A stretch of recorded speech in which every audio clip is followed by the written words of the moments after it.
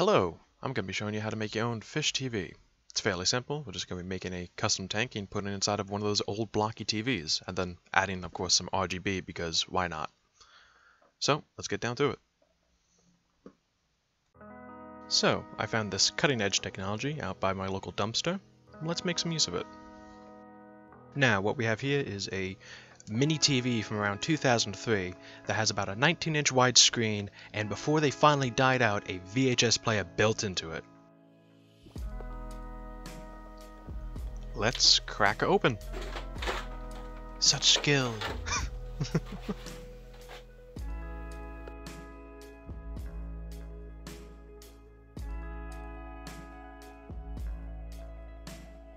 And hey, surprise, surprise, the thing still works. Probably should have figured that out before I took it apart, huh?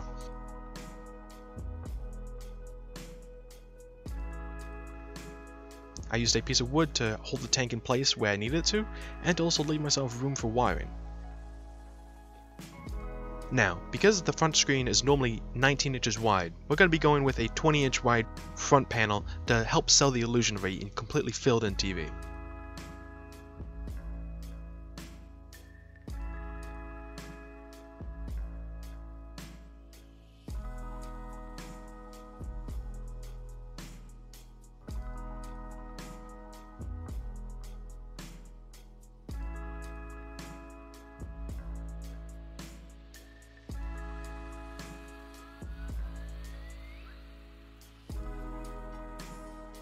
With the power switch and the IR sensor facing outward, that's pretty much all you need to worry about with wiring. Everything else can be hidden underneath the tank, and as long as your tank is waterproof, which, considering you're putting water in it, hopefully it is, everything should be just fine. With about 20 bucks worth of supplies from your local hardware store, you too can jury-rig a fish tank. You'll need some good old non-tempered glass, don't want anything to shatter, a glass cutter, which probably will be included if you purchase if you pull out the puppy dog eyes, and some sealants, that way, the glass stays together. With the LED strip up and over in a U pattern, it should fully light up the screen. Now, with a 20-inch front panel and some 7-inch side panels, we can fully maximize our space within the tank. This will form a trapezoid-like shape, which looks a bit odd, but it's so that we avoid the rear mounting points.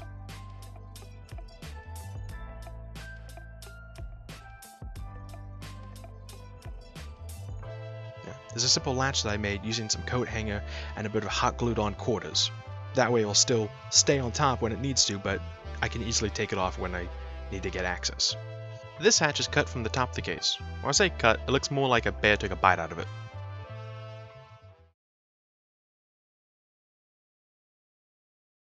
Speaking of making cuts, here's one of the two that I took out of the otherwise unseen mounting points. They work well to help airflow and free up space. It appears I'm having trouble screwing this in and operating the camera at the same time. Alas, another career option crossed off the list.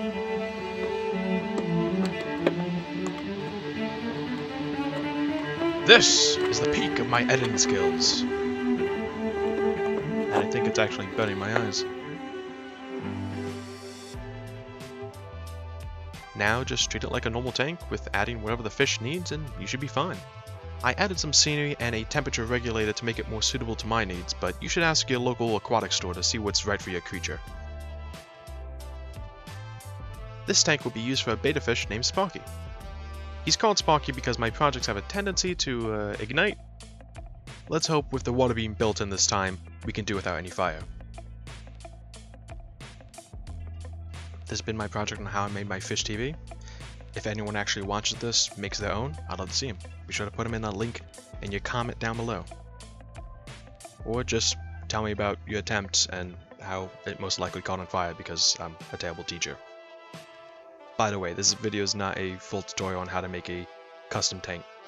If you want that, go watch someone who's more experienced in it than I. I've only done it once and you can see my result is still a bit janky. I wish you the best of luck.